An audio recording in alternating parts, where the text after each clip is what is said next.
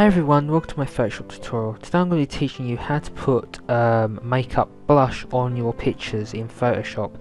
Now, if you're new to Photoshop and you don't know what you're doing, it's pretty simple to load an image into Photoshop. You want to find the image that you want to work on, or the person.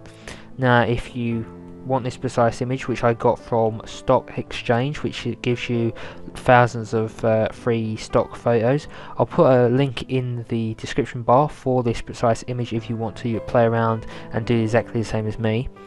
You can load an image by going to File, Open and selecting your image. Now once you've done that, we'll put some blush on. Now there's two different ways of doing this. I'll show you both ways. So from here we're going to make a new blank layer and we're going to go and select the blush that we want. So let's select a pink, say like there. Now if you want this precise colour, it's D962CC, that's the colour code for you to type in for this precise colour, but you can have any colour that you so wish. Then click OK. We're going to go and select our paintbrush and we're going to bring the paintbrush up a bit like so, and then we're going to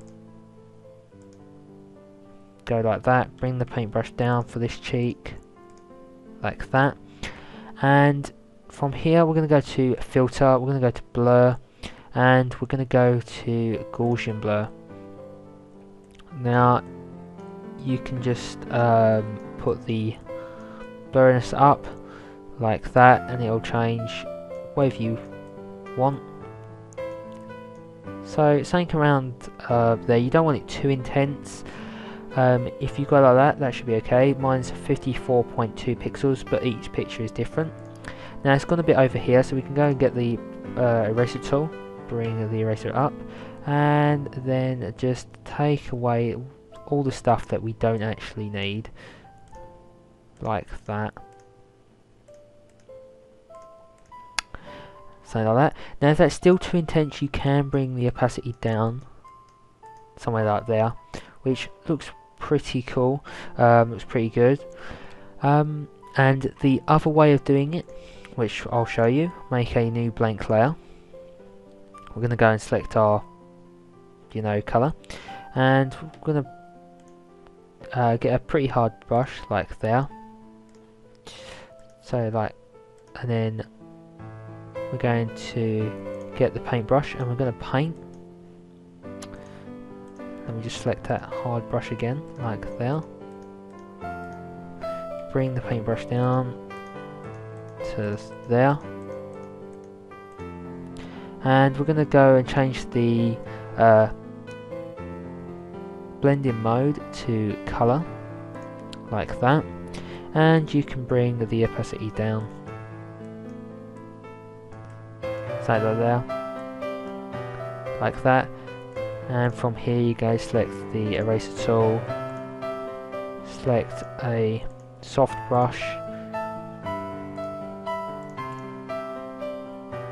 and then just take the bits that you don't need. Obviously I think the first way is much better at doing this. I think it's much more clearer and you get a much more better effect than the second way of doing it. But it's up to you. Obviously the second way I haven't spent a bit more time doing.